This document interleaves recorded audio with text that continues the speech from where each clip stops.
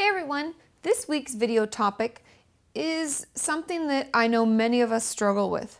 How do we recover from sexual abuse and how long does it take? So stay tuned.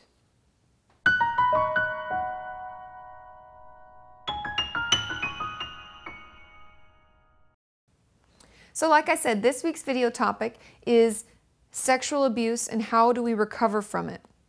And I've told many of you to get this book, the Courage to Heal workbook, because it's amazing. I just love this book. The verbiage, the way that she writes it. Laura Davis is a person who has been sexually abused herself, and that's why she's so passionate about recovery from it. And she even uses the term survivor instead of victim. And just the way that she does, the way that she walks us through this workbook is just beautiful. So I would encourage you to pick it up. I have it on my Amazon widget on my website. And they have it on Amazon on, I'm sure, every internet site that sells books has it. So check it out and get it because it's really great. But the first thing I want to touch on, because I hear from many of you that you've been abused in the past, and healing from sexual abuse can feel awful. And the first thing I always hear from clients and even from my followers is, how long am I going to feel like this? It's terrible. It lasts forever. I feel like I've been feeling like this forever, and now I'm talking about it, it's feeling worse. And I have a video about eating disorders and recovery and why does it feel worse before it gets better. And the same thing kind of pertains to this. We have had a trauma. We have been abused. Someone has harmed us in a way that is just horrific and terrible, and I wish I could punch them all in their stupid faces and beat them up, because I would. And all of that hurt and all of that pain and all of that trauma that we survived takes a lot of time to heal from. And we can't rush through it. We can't get this workbook and, oh, I'm going to rush to the end. I'm going to do all of my questions. I'm going to do all of this. I'm going to go to my group. I'm going to see my therapist, and I'll feel better lickety-split, because nothing heals like time. And each step in this workbook needs appropriate time. It may take us 2 weeks to get through the first 3 pages, and that's okay. It is a complete and utter process, just like any kind of recovery.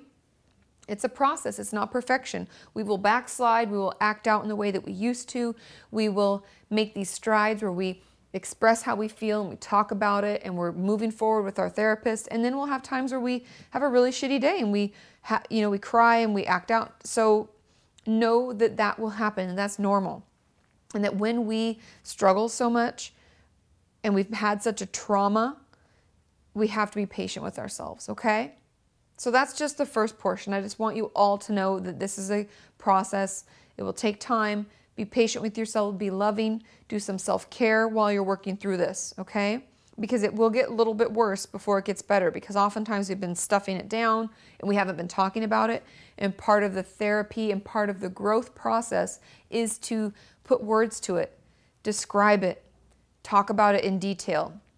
And I know you're all like, Katie, that sounds terrible, but it's all part of the healing process. And I promise I wouldn't recommend something or tell you something that's not true, okay? So the first portion of the Courage to Heal workbook is great. She talks about creating the survival skills for healing. And one of the main survival skills is creating safety. And the reason that we talk about safety so much is because as a child of sexual abuse, we didn't feel safe. There was a place or a person or a time in every day or every week or whatever where we did not feel safe. And someone stole that from us, and we have to get it back. So the first thing I want you to take time on, and this is kind of your homework for this week and maybe next week and maybe the week after, is to think about these questions. Have I ever felt safe? This can be yes, no, maybe, I can't remember. It's okay, but have you ever felt safe? And if the answer is yes, then I want you to describe that time. What about it made you feel safe? What was included? Is it my mom and grandma were there and we were on a vacation and, I felt very safe? You have to just let me know. Paint the picture of how it is that you know that you felt safe. And if you haven't, if the answer to the first question was, no, I've never felt safe in my life, I still don't feel safe, I live on my own and I still wake up in screaming, night terrors or whatever, then I want you to think what would have to take place and what would have to happen in order for you to feel safe. Okay? Now I know that this sounds very simple, but it's very difficult, and I want you to take time on it.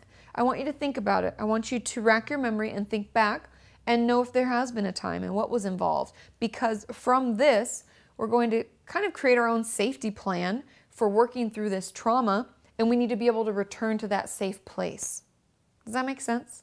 And I know this is really intense, and I'm trying to break it down so that it's, more manageable.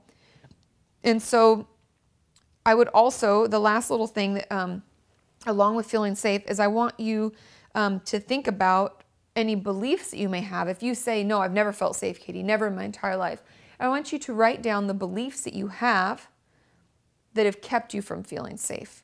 Now, these can be beliefs and experiences like everyone I've ever trusted has hurt me, every person that I've ever loved has let me down, let's see, I can't depend on anyone, I don't know how to feel safe.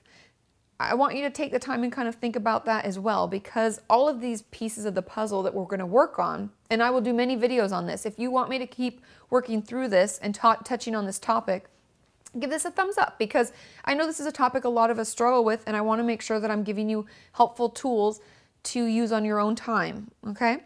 So pick up this workbook and take your time thinking about, how can I feel safe?